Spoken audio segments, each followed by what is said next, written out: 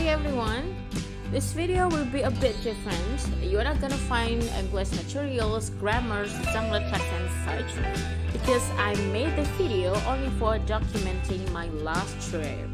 This is not a luxurious one though, but for me it is totally amazing. Anyway, this is my first time going to this beach.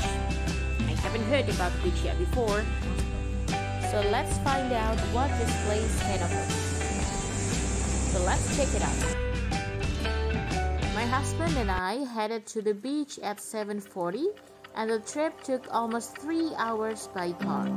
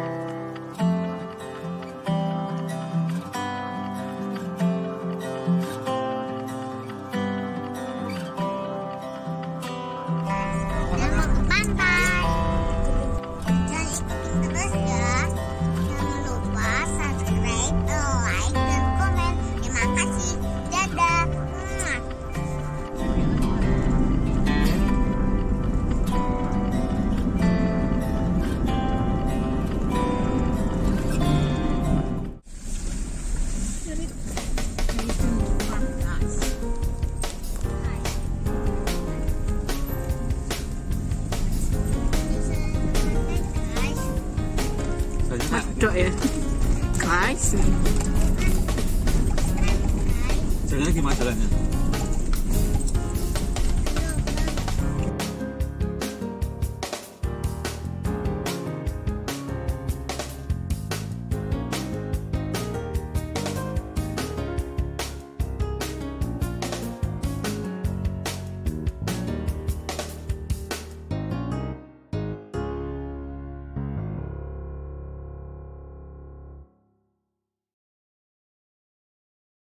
Halo guys, dia udah sampai di sini, pantai. Gimana?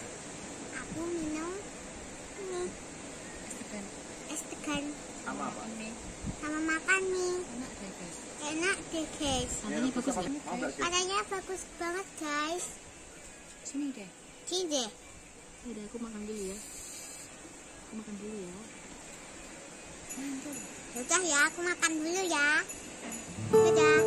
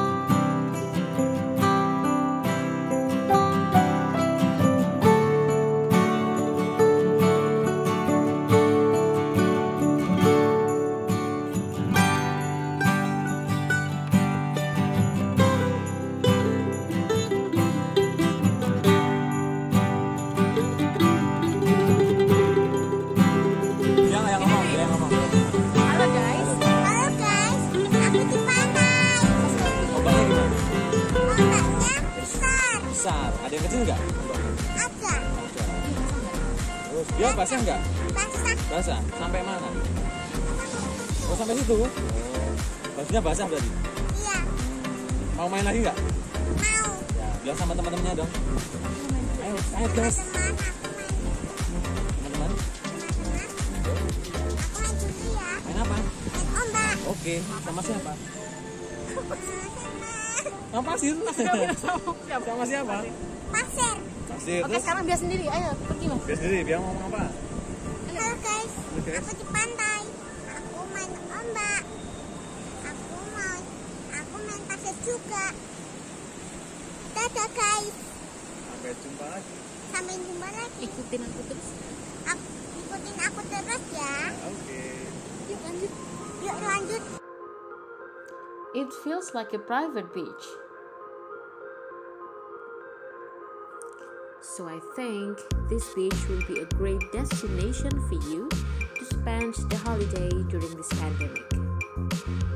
When I was there were only 3 to 4 other visitors. So you will not see the crowd even in the long weekend like this.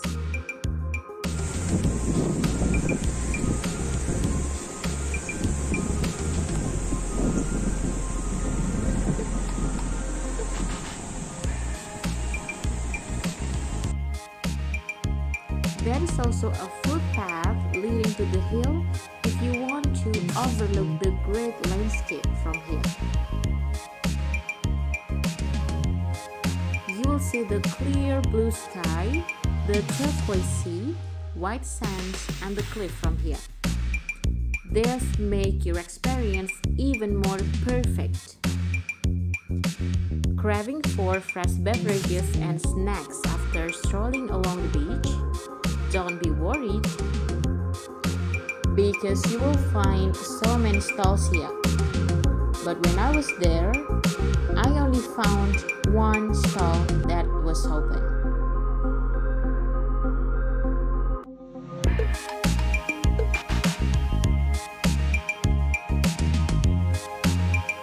Thank you everyone for watching this video.